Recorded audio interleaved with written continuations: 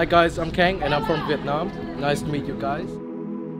When I first came to New Zealand as an international student, we must take the subject called ESO because it was a really good subject for everyone who was not really good at English. It teaches you how to use the right grammar, how to talk in the right way in English.